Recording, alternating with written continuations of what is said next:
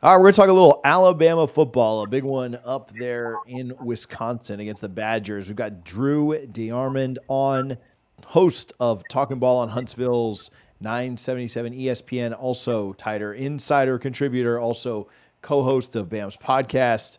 You kind of do it all, but man, how you doing today? Good, TJ. It's great to be back with you. It's going to be an interesting road trip. It's the first for Kalen DeBoer. Nick Saban, his mantra and his signature was, in my opinion, his road record and the performance that his teams consistently put out on the road from 2008 going forward. Everybody knows '07 was a little bit of having to reset the culture, but from '08 going forward, either on a neutral field or on the road, Alabama was unbelievable under Coach Saban, and it'll be interesting to see how Kalen DeBoer's version does. I mean, this will be an interesting roadie. I respect Luke Fickell a lot. As everyone knows, in 21, Alabama had to play them in the Cotton Bowl and in the semifinals at Cincinnati, and he did about as good a job as you could do there, and decided to leave and go to Wisconsin. He's in year two. Went 7-6 in year one. Trying to kind of change the way they play a little bit. Still physical, but maybe a little bit more of the throw game involved. They've got a quarterback that you and I are familiar with, Tyler Van Dyke. Has been around, been at Miami. He's a little bit of a pocket guy, which usually in the last 20 years, Alabama's had a lot of success against. They had a little trouble with Byron Brown again from South Florida last week and his mobility. This will be a little bit of a different deal, but also Alabama, as you know, offensive line was in flux last week. What kind of shape will it be in? And that'll be kind of the key to this game, because if Alabama can handle Wisconsin up front and get off to a quick start, I don't think this Wisconsin team even as athletic as South Florida. Now, I'm not saying they're not a better team. I think they've got a good coaching staff, but I like Alabama's chances here if they can play clean. So backing up a little bit to that USF game, pretty close game. I actually live in Tampa, so people around here were super tuned in, and I think even though it kind of got away late, pretty pleased with the effort. Outside of the last few minutes where it sort of snowballed for Alabama and looked kind of like a laugher at the end, was there concern coming out of that game that Alabama, I don't know, it never felt like they were going to lose, but maybe struggled a little bit for the better part of that game against a Group of Five team from Tampa? Well, I mean, the concern is, and this was one of the big concerns in camp. Certainly one of the biggest concerns was the secondary, and they gave up a couple plays. And if Byron Brown had been a little more accurate, I mean, they let some guys get loose deep. But it's a very young but talented group. But the biggest concern is offensive tackle, because with the transfer portal and NIL, Alabama's lost a lot of depth the last 2 years, and as you know, got Caden Proctor back late. He did not go through spring at Iowa nor at Alabama. He came back thanks to right tackle Wilkin Formby, his roommate, kind of helped get him back to Alabama, but he hasn't played. He got hurt in warmups the week before against Western Kentucky, and he's been out with a shoulder situation. We're not sure if he's going to be back. Kalen DeBoer intimated Monday that he was making a lot of progress, and they may try to get him back. It would be ideal to get him some reps before the bye week and then before Georgia, but we don't know for sure. And so Wilkin Formby has been starting at right tackle the first 2 weeks after competing with Elijah Pritchett. Pritchett actually went through the entire spring pretty much at left tackle, a little bit of right with Proctor not there. But then once Proctor got there in June, all his reps were at right tackle. He was competing with Formby. Seemed as though Formby was a little bit ahead of him, but I think that had more to do with Elijah and his maturity than it did the talent. Because if you watch the end of that game against South Florida, the key to the whole drill was getting Elijah Pritchett in there. They were trying to hold him out. I think if you remember the game last year with Alabama and South Florida, Jalen Milroe was basically suspended and did not play in the game at all, was not available, would not have been available regardless. And he got the message from the coaches. He handled it very well, and he became the leader in the court QB1 the rest of the year. I think in some cases they were trying to do the same thing with Elijah Pritchett, but he was because he had a quote-unquote ankle going in. But if you watch that game, he asked to go into the game in the fourth quarter. When they put him in the last 3 drives, he looked like a future all-pro NFL offensive tackle. And he has that kind of talent. And what the most important thing that needs to come out of this win for Alabama is Pritchett to grow up, because when he came in the game, Alabama went from not getting a whole lot of movement for over 3 quarters in the run game to just a bulldozer. They ended up, Jam Miller got the most of his 140 yards the rest of that fourth quarter, including a 56-yard touchdown run. And then, they broke a 29-yarder with Justice Haynes to ice it. And before that, the biggest drive of the game, the biggest sequence in the football game, it's a 14-13 game at the end of the third quarter. Alabama fumbles at the 2-yard line. South Florida takes over but can't move the football. In the fourth quarter, they punt it. Cole Adams, Alabama's primary punt returner, went out with an elbow injury. And then, of course, Jalen Mbakwe, true freshman, 5-star, he gets a 28-yard punt return to the 34. Well, Alabama finally cashes that in and scores on the Kobe Prentice 16-yard touchdown pass. And then South Florida answers. They get down deep in Alabama territory, but Alex Golesh had to make a decision. Okay, you need 2 scores to win. He decides not to go for it on fourth down. He decides to kick the field goal. And then Alabama had, their best drive of the game. They had inserted Elijah Pritchett. Jam Miller breaks 2 big runs. Then you hit Ryan Williams, who's been an electric freshman, who's already got 3 40-plus yard touchdowns. He takes it 43 yards to the house, 28-6. Then here comes two more stoppages on downs by Alabama's defense, and we saw, the 2 touchdowns where Alabama puts the game away 42-16. So, but the most important thing that came out of that is Pritchett needs to grow up, and if Alabama's going to go on the road and whip a solid Wisconsin team that has been solid but unimpressive over Western Michigan, which I believe is a 28-14 game, something like that, and then South Dakota, 27-13.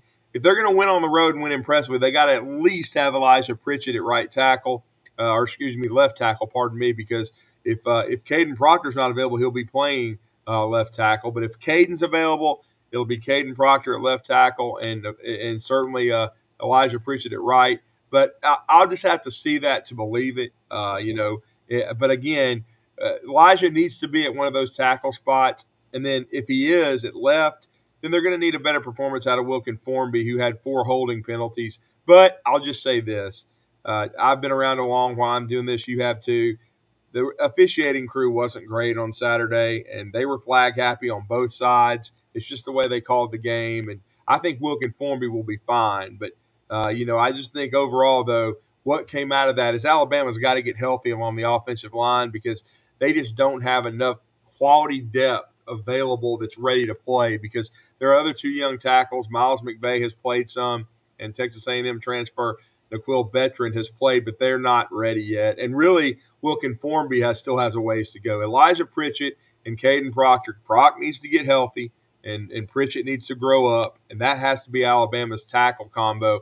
Maybe we'll see it for the first time this season in Camp Randall, and if we do, then maybe we see Alabama's best performance, because those guys have to be healthy if this Alabama football team is going to make a run at an SEC championship and a college football playoff berth.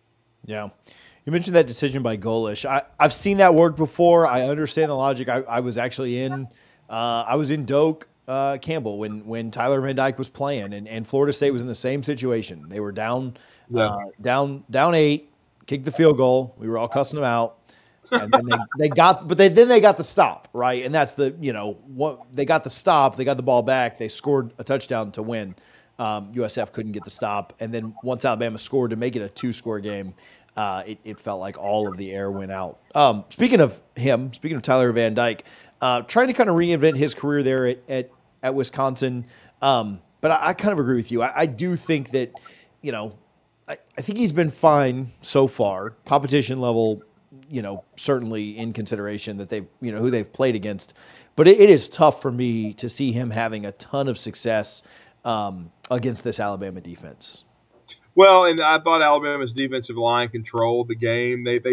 Alabama's offensive line lost the battle to South Florida and Todd Orlando on that side of the ball. But on the other side, I felt like Freddie Roach's group that controlled South Florida. Now, some people will talk about the rushing yards, but a lot of that was Byron Brown.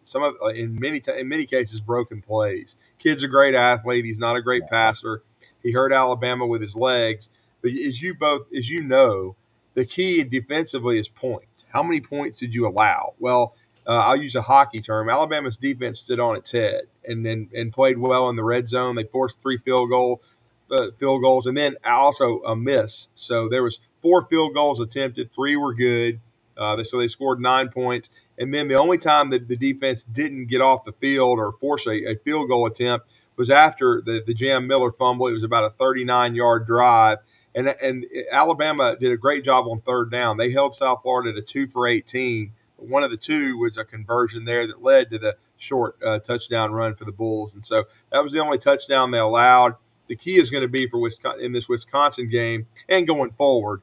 This Alabama team's got to play well against the run.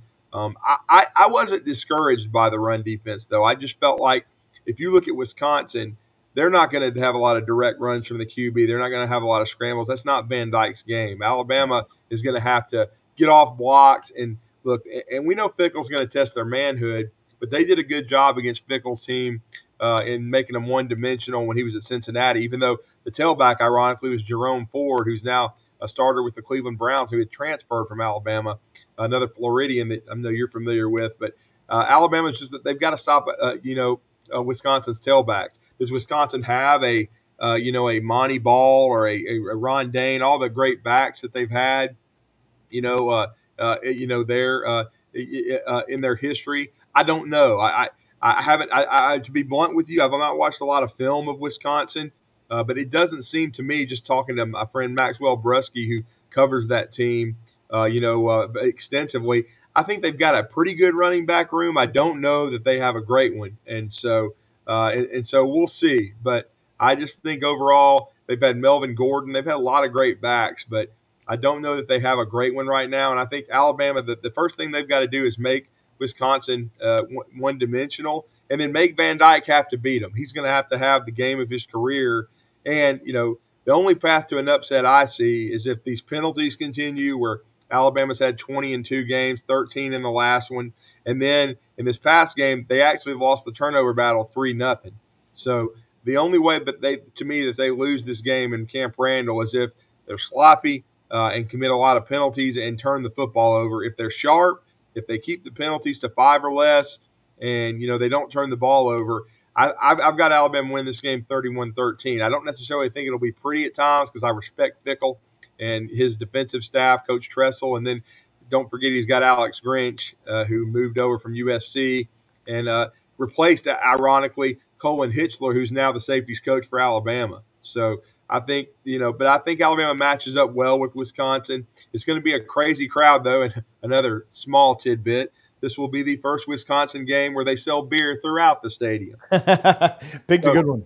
Yeah, exactly. So they won't just be tailgating and be lathered up. They'll be lathered up in the stands, continuing to enjoy a great a cold beverage. But Alabama's just got to take care of their own business. And the one thing I do think that helps them is if you look at Jalen Milroe's body of work, TJ, his best games have been on the road. He's played well.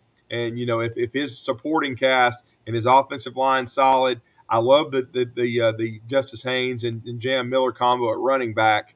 And I think the receivers will step up, and I think they can win this game comfortably if they play clean football. Yeah, I kind of agree with you. I think if they take care of things, they ain't going away. I mean, shoot, you mentioned they had 13 penalties and lost the turnover battle 0-3 and won. It was maybe a little not representative of how the whole game went, but it still never really felt like they were in question, and they still won by 3+ scores. So they take care of their business. It's hard to see the paths to a Wisconsin win. Like you said, Van Dyke's got to go off. They've got to learn, lose the turnover battle. Weird stuff. Maybe both tackles are weird stuff has to happen for them to not get the win. But you also want to just continue that positive trend, as we all kind of know what looms in 2 weeks. So, Drew, where can folks find you? Where can they follow more of your work? They can follow me on X at DrewD977ESPN. Our station is 977ESPN out of Huntsville, Alabama. If you want to catch us, we're talking ball Monday through Friday with myself and Scott Tyson, 7 to 9 a.m. Central, 8 to 10 Eastern.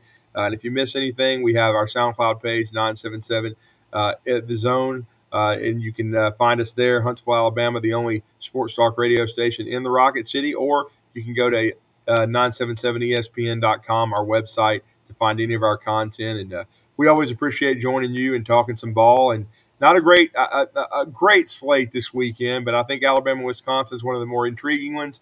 And Alabama trying to get a win for the SEC, which is 5-6 so far in these intersectional matchups. So the conference needs to step up a little bit. Yeah, I think they get it, but yeah, everybody kind of intrigued to see.